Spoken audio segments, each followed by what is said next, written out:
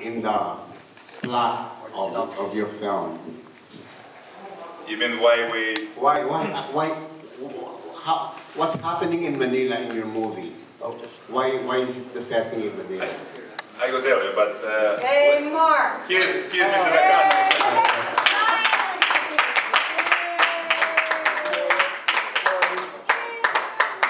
So you know what we'll do? We'll address that question to Mark. So Mark, we just started to talk about Mark Dacascos, by the way, this is his directorial debut. If I'm not mistaken.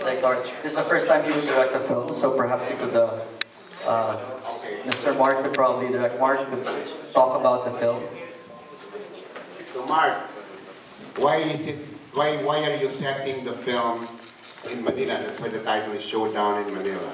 Why Manila? Why Manila? Why not Bangkok? Why not Hong Kong? Why not Korea? Something like that.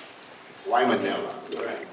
This is my 5th project in the Philippines. And the previous 4, I always felt, did not show enough of the natural beauty and the culture that your country has to offer.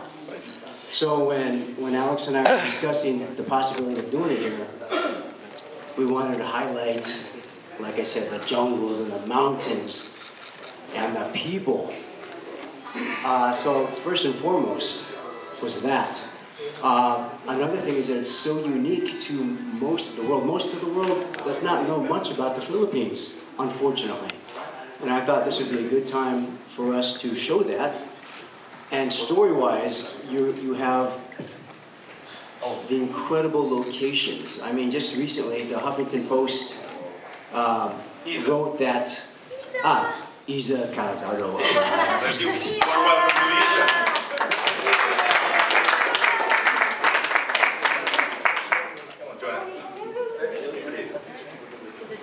She's on your right. What good friends? You have to squeeze it. Miss Isa Calzado.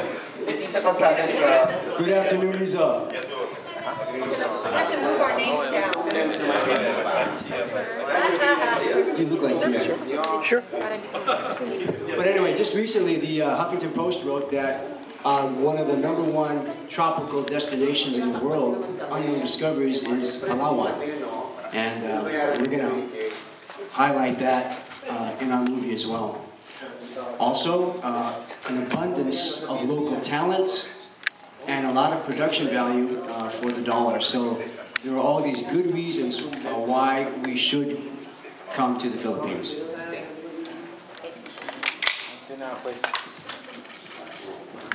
And I think also in the early 90s, I think a lot of people shot movies in the Philippines. And since then, you know, it has been a long time since we heard that people were shooting in the Philippines. So this is kind of reviving, you know, the industry here in your country, which is great. Especially the look of the jungle. It's going to be so rich, so beautiful. It's like going on a vacation. So when you watch a movie, I think it's going to be very exciting. You know, not only the action, but also the beauty of the jungle and the people and, you know, everything that comes with it in your country. It's great. So yeah, I think we haven't seen the Philippines for a long time, you know, in a big screen. So it's a great opportunity. Your turn. My turn. The first time I heard about the Philippines was also in the 90s. A lot of my friends shot movie here, like Gary Daniels. I don't know if you know Gary Daniels. Everyone was always bragging about it, and I thought, oh, why am I never get to go here? Now I am, 15 years later. Mark showed us a trailer of a film Roger Corman has produced here. And it was shot in the jungle, and I thought it was so impressive. Santiago did it, right? He produced it. And the moment I saw that reel of all that action, that military gear, the way it was executed, it looked like a $80 million Hollywood production. And I thought, oh wow, this is going to be a great opportunity for all of us to be in a film that looks really bigger and better than most films that are shot for under $10 million, you know. So yeah, and that's the Philippines for you. That's what we are being offered to us, and we are grateful for it. I'm grateful for it. I'm sure Mark is grateful. We had, as any film production, many hours, grueling hours, The team, the crew, Santiago's crew is amazing. Always a friendly smile. Any corner you turn, people smiles at. Someone smiles at you. I mean, oh, again, someone smiled at me. May I give the mic? Sorry, I came from ASAP from a live show. My apologies to my co-stars. Hello. What's the question? Sorry. What's the question? Before you even start, let me tell you that for me it's a big honor to work with Philippine actors.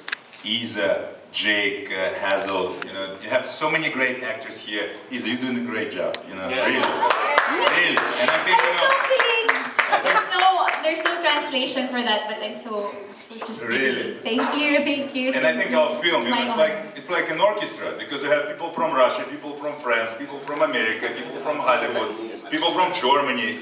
Actually, Emmanuel Bittencourt over there, 5-time world martial arts champion, he's right there, you know, also a great friend of mine, you know. So I just hope that your audience here in the Philippines also will love that film. We shoot it in English with Hollywood cast and crew, but still, we're like an orchestra, and I just hope, you know, it will be great. So again, thank you, Isa, and thank to all of your colleagues. Oh, thank you. Thank you for being here. You guys are making our country so cool. This is like the coolest cast ever. This is a dream cast. So Thank you. Thank you. And also big thanks to our Philippine producer. Is he here? Chris. Where is Chris? Chris Santiago is here.